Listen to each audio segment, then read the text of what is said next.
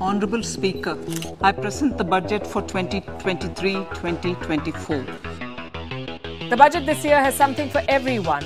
It is fiscally prudent. अमृत काल का ये पहला बजट विकसित भारत के विराट संकल्प को पूरा करने के लिए एक मजबूत नींव का निर्माण करेगा. The IMF, ahead of the budget announcement, called India a bright spot. Tax relief for the middle class. If you earn 7 lakh rupees or less in a year, you don't have to pay an income tax. The fiscal deficit is estimated to be 5.9% of the GDP. The main focus of the budget is to help create a prosperous and inclusive society by 2047. Hi everybody, on 1st of February 2023, our Finance Minister Mrs. Nirmala Sitharaman presented the Union Budget of 2023 to the Lok Sabha. And while most people might think of it to be yet another government policy, I got to tell you that the budget is by far the most important economic event that every citizen must follow and understand. Because you know what? It affects everything starting from your taxes, your home loans, your stock portfolio, and even the cost of tomatoes that you buy. And because business news in India is filled with jargons that no one can understand, in this episode today, we are going to use the simplest language possible to help you understand what is the Indian government strategy behind this year's budget, which are the key sectors and stocks that will be affected due to the budget changes, what are the tax changes made by the government, and most importantly, I will also be providing you with some very important study materials to help you understand the core functioning of the Indian economy better. But before we move on, I want to quickly thank our partners of this episode, and that is Small Case. People, the budget is going to play a vital role in benefiting some key sectors in the Indian stock market. And if you want to make the most strategic investments into such specific stocks and sectors, you must check out this beautiful list put out by Small Case, whereby they've listed both the budget announcement and the beneficiary small cases along with these announcements. And these small cases are nothing but a basket of hand-picked stocks that are expected to have strong growth potential with the economic growth of India. For example, here you have the green energy small case, which will benefit from the 35,000 crores of government capex allocation, and this rural demand small case, which could benefit from the government spending to boost the rural economy of India. And the best part is that the small case manager herself will rebalance these stocks with the changing market conditions, so that you can get the best returns in any market situation. So if you want to make the most strategic investments in 2023, check out these budget beneficiary small cases from the link in the description.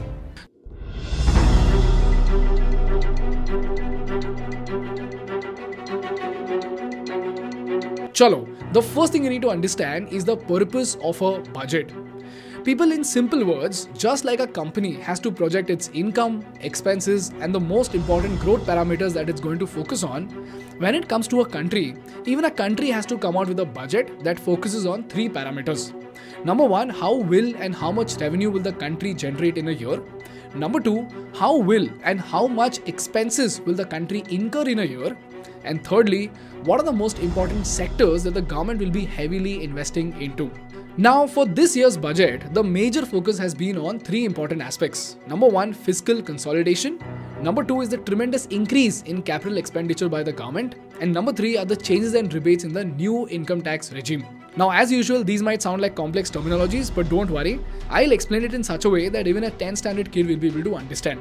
So, let's start with something called fiscal consolidation. Fiscal deficit. The fiscal deficit. Fiscal deficit. Fiscal deficit. Fiscal deficit ballooned to nearly 60% of the full year. Could narrow to less than 6% of GDP. It is widened to 6.12 lakh crore rupees in the April-September period. And like always, let's try to understand this using a story.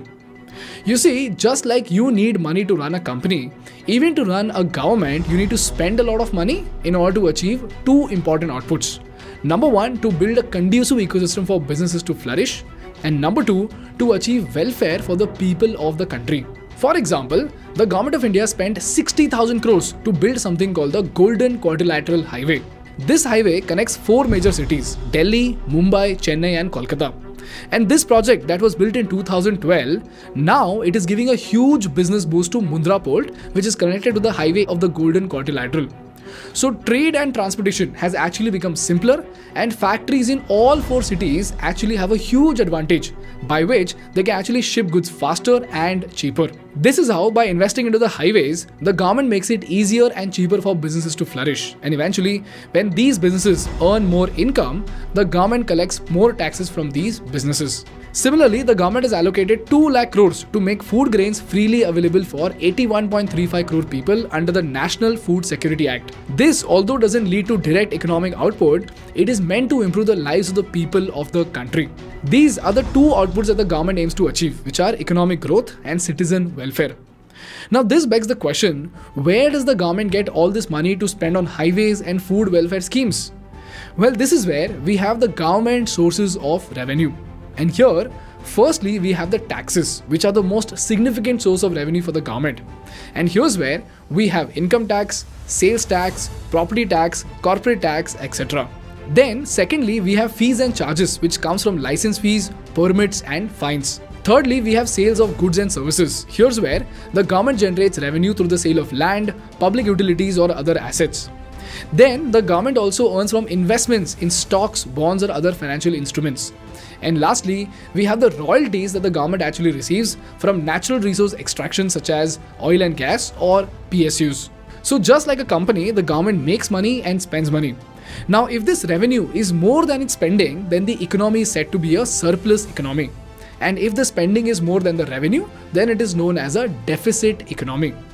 So if you look at India, in FY 22-23, our government spending is 39,44,909 crore rupees and the revenue is 22,83,713 crore rupees. So we have a deficit economy with a deficit of 16,61,196 crore rupees. And this difference between spending and revenue is what you call as fiscal deficit.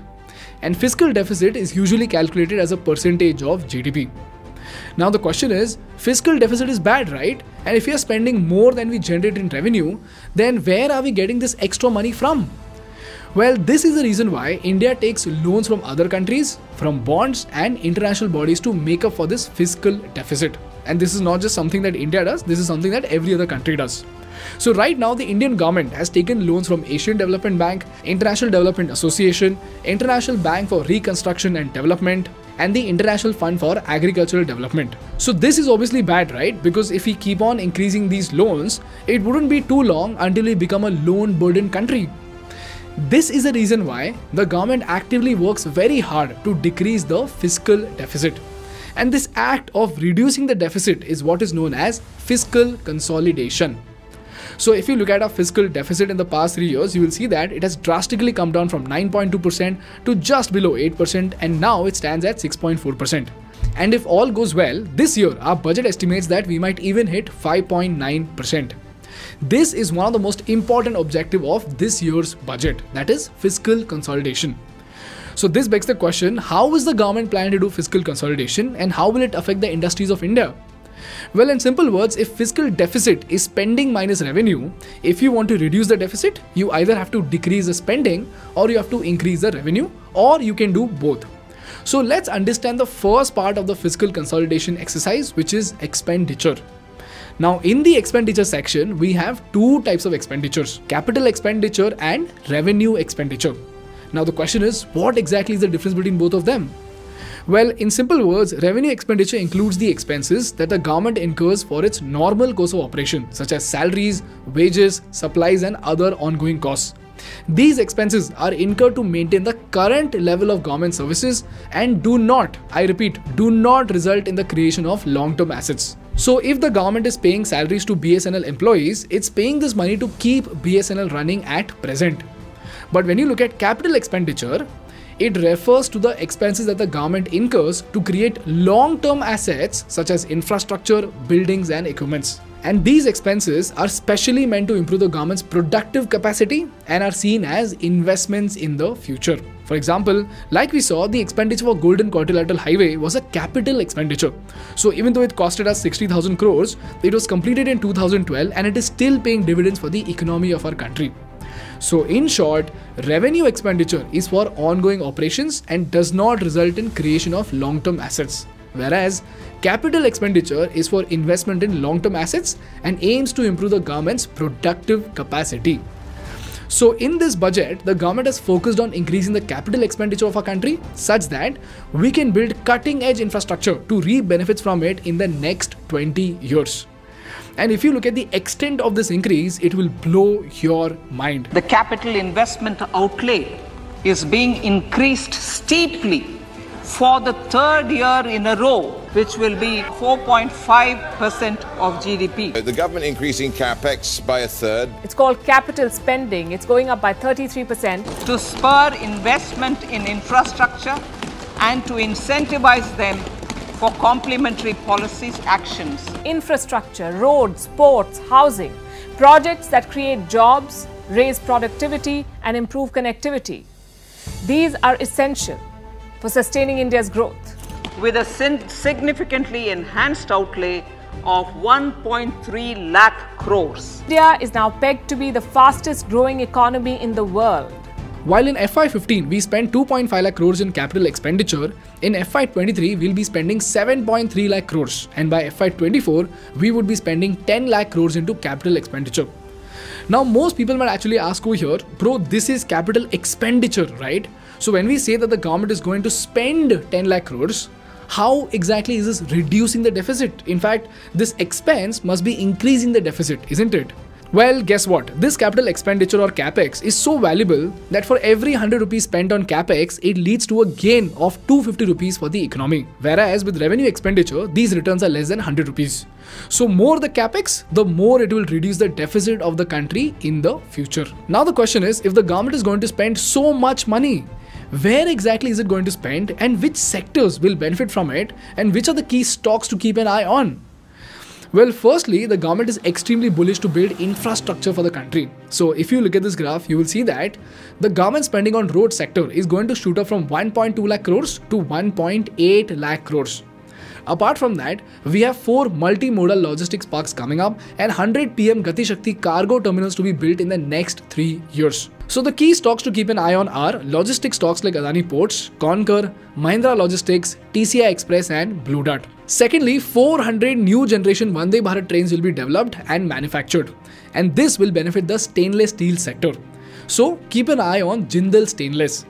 Thirdly, we have robust allocation of 7.5 lakh crores, which is a 35% increase in capital expenditure and concessional tax rate for new manufacturing setups.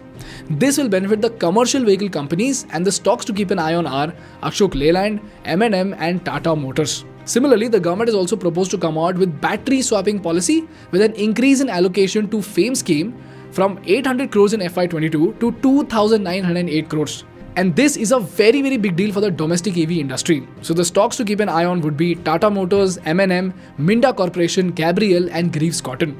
Similarly, the government will be spending 48,000 crores on affordable housing under the PM Housing Scheme.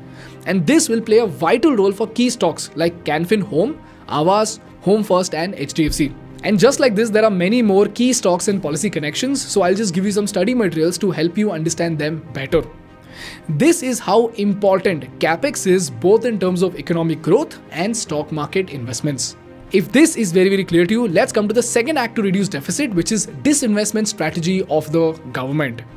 In simple words, disinvestment refers to the sale of government ownership in a public sector enterprise to reduce the role of government in the economy and promoting privatization.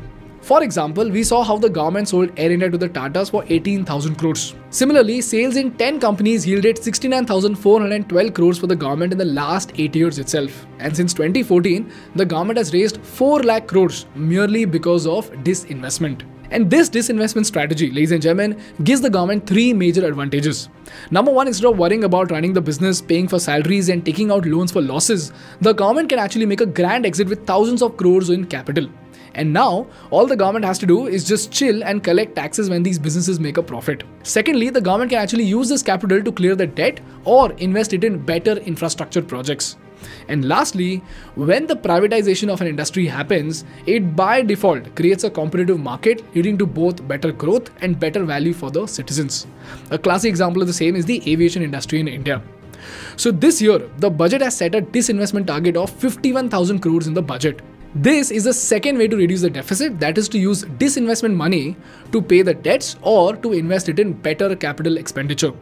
If this is very, very clear to you, let's move to the most awaited part of the episode and the budget, which are taxes. 30 crore से ज्यादा के हमारे देश में सिर्फ 1.5 करोड़ लोग ही income tax देते हैं. I propose to increase the rebate limit to 7 lakh in the new tax regime. Tax में कमी कि इनकम टैक्स आज कौन दे रहा है? 21वीं सदी के टैक्स सिस्टम की इस नई व्यवस्था का आज लोकार्पण किया गया है. Now, as we all know, there is an old tax regime and there is a new tax regime in place, which kind of makes it confusing.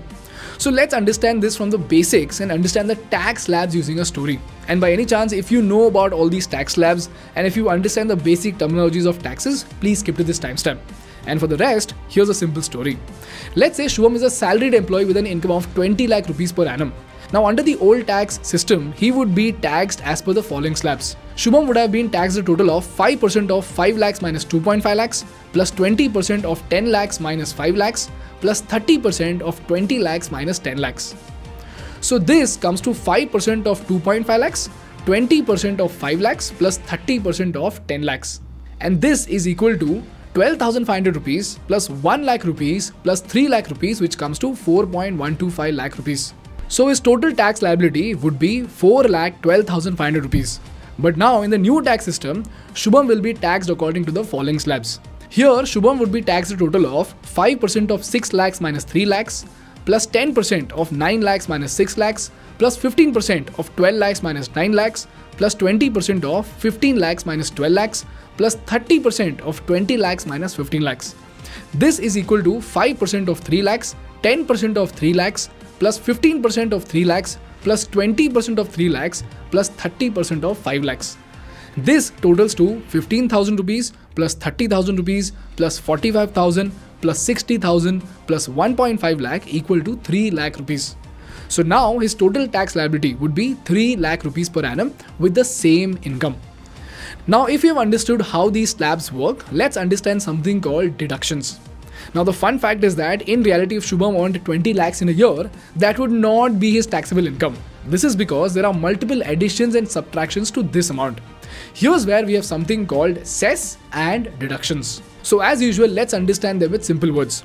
You see, cess is nothing but tax on tax, and cess is levied by the government with specific purposes till the time the government gets enough money for that purpose. This is generally for promoting services like health and education.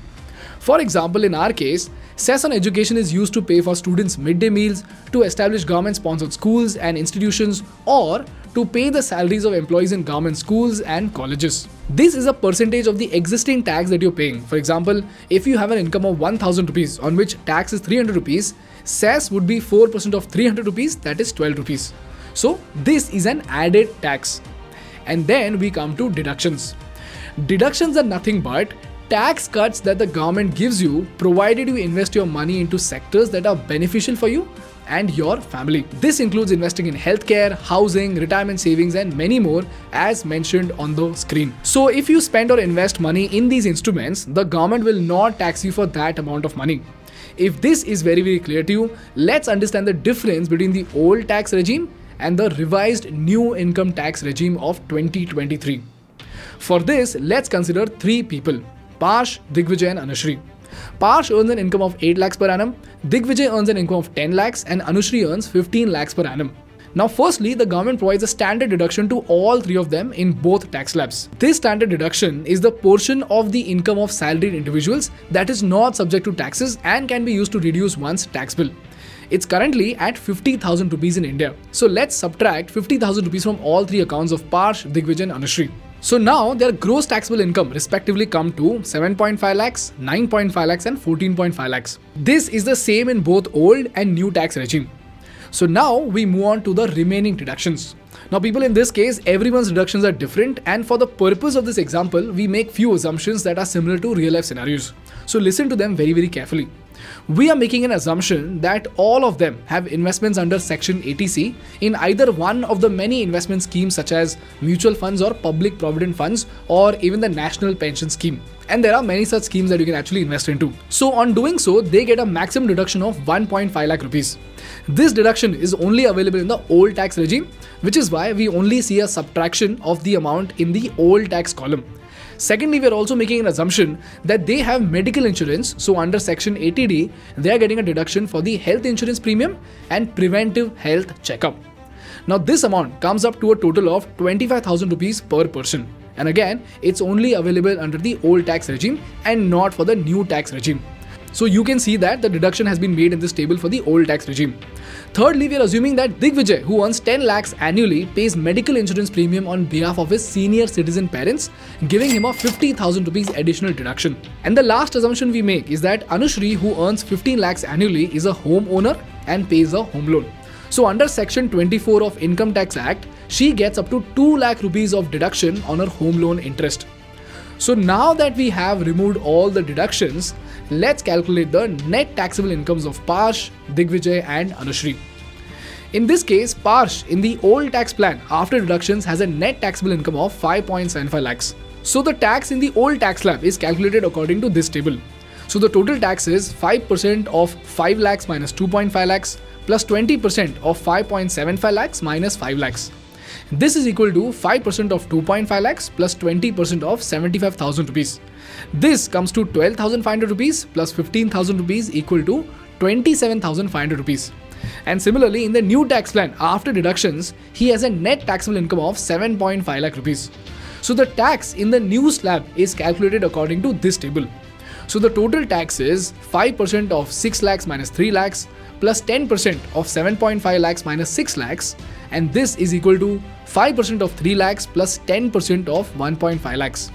This comes to 15,000 rupees plus 15,000 rupees equal to 30,000 rupees. Similarly, Digvijay has a tax of 57,500 rupees in the old tax regime and 52,500 rupees in the new tax regime. And Anushri's tax on normal income is 1.35 lakhs in old tax slab and 1.4 lakhs in new tax slab. If this is very clear to you, let's come to cess. Cess, as we covered, is a tax on tax and currently it is at 4%. So let's calculate Par's cess.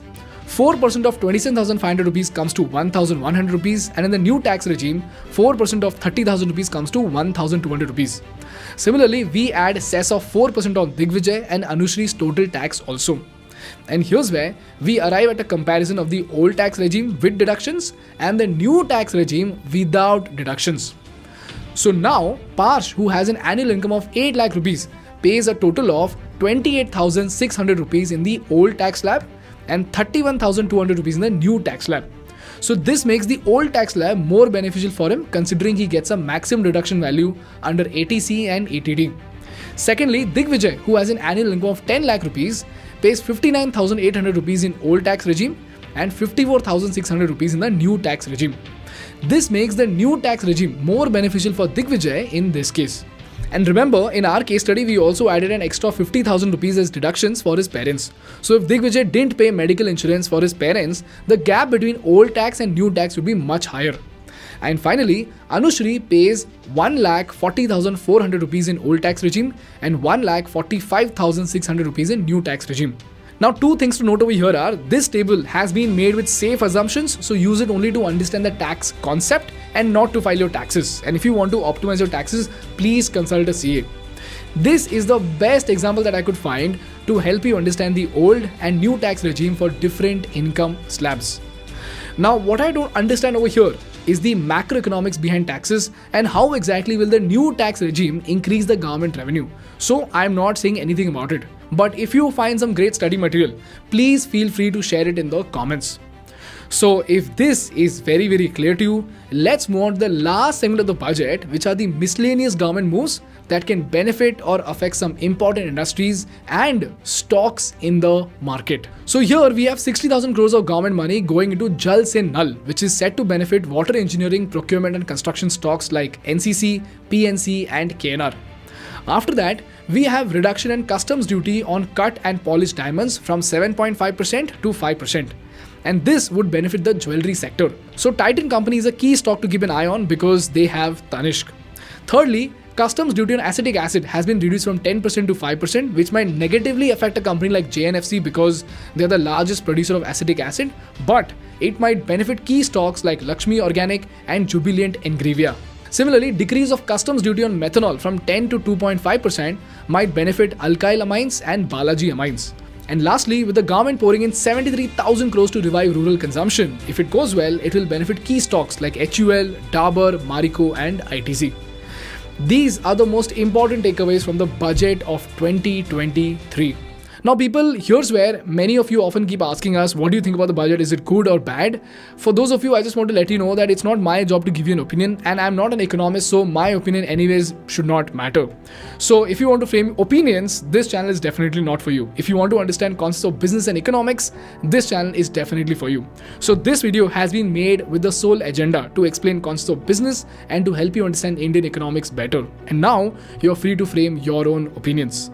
And now you may have a look at the study materials to help you understand the budget and its insights better. I hope this was very useful and simple enough for you to understand. If you learned something valuable, please make sure to hit the like button and how to make YouTube ever happy. And for more such insightful business and political case studies, please subscribe to our channel. Thank you so much for watching. I will see you in the next one. Bye bye.